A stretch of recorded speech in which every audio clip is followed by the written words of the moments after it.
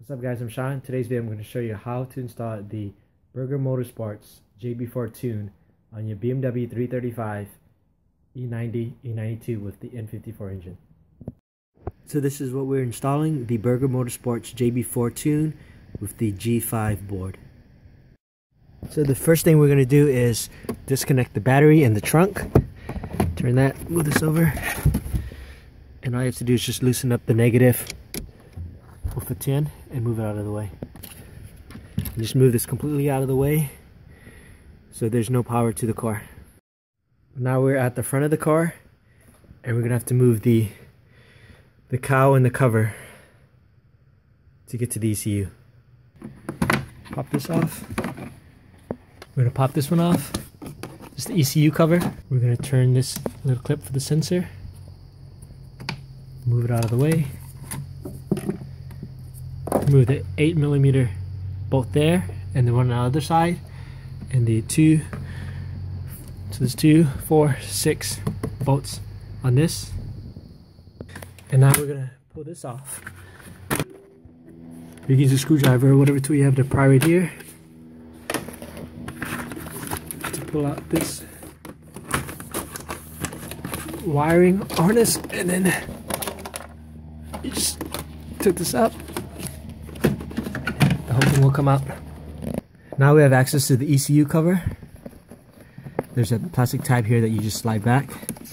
You slide this one to unlock. And these black tabs on the corner. All you have to do is just, on the corners, you just pull them up.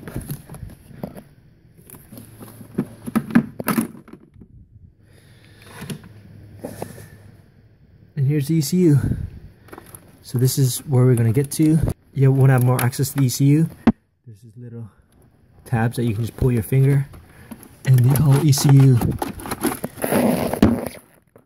will slide up to give you more access.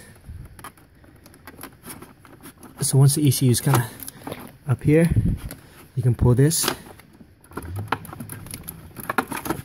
This unit's going to come off, and then on the other side, pull that, and then the unit comes off. Now with a small screwdriver, we're going to remove the sliders from this connector, and you get it from the top, and there's a little spot right there. You use your small screwdriver and you insert here, and then you pull the slider out. See, the slider comes out. Do the same for the other side, insert it here, and the slider will come out. You do it on both sides, and the slider will come out. So now we can actually slide these connectors out. See, there's an arrow here. It only goes in one way. If you have troubles getting out the connectors, you can stick a small screwdriver there, and the connectors will come out.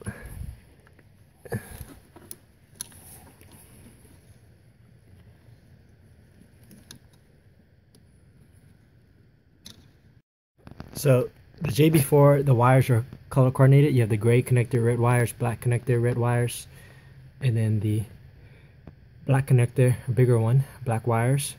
So you can kind of see where they plug into. So on the smaller connector, I just removed the black wire and the gray wire, and then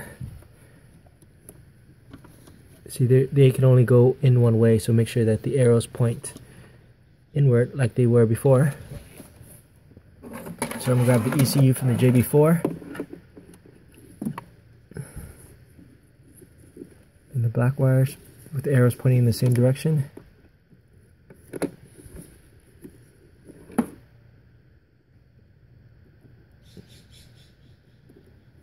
Go like this.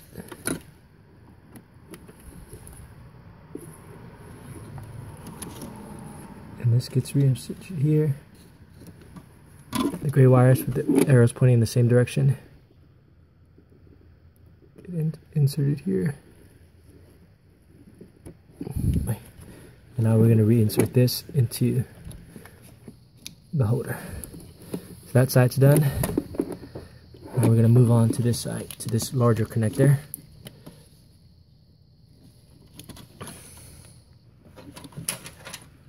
Same thing, we can use a small little screwdriver. Press on those tabs so this connector comes out.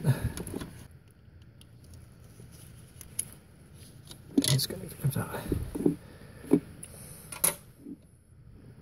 This is the large black connector. Make sure the arrows are pointing in the same direction.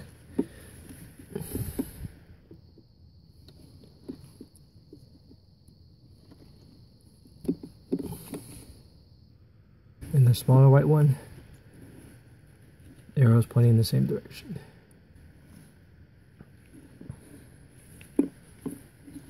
Then we're going to reinsert it into the connector.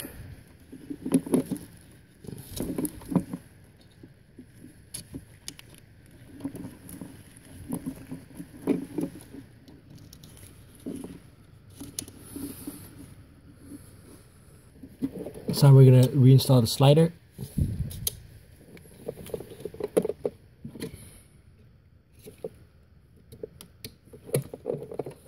And we're going to install it to the ECU. I pulled the ECU up a little bit. Then once I have more clearance, I could move the slider a little bit to make sure that the connectors go down and seat flush before I push this thing in all the way. So now all the connectors are in, and we're basically just going to install the power wire now. Pull up this whole entire connector and pop off this cover with a small screwdriver.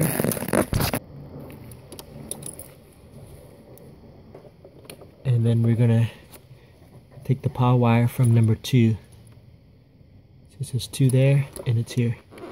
So we're just gonna stick a small screwdriver in here, and this number 2 connector will slide out. This connector's out. Then we're going to install the power wire on the JB4 into that slot with the tap facing up, just like the original connector. The JB4 power wire is connected, inserted. Then we're just going to close this back. And the factory wire that we unhooked, we're going to insert it to the JB4 one. Now all we have to do is slide this connector back down to its spot. Now, see, connect the wire harness to the JB4 board right here. And if you have a USB connect cable, connect it to that side. Then what we're going to do next is reinstall the battery, start the car. Everything runs smoothly. There's no cell lights or anything. Then you can start putting stuff back together. You could tuck this into one of these slots, and then, you know, press this down, make sure that none of the connectors are coming off, and then reinstall the cover, put everything back together. If you're having troubles, double check your work, and if you're still having troubles, then contact Burger Motorsports to troubleshoot it. Hope you enjoyed the video. Thanks for watching.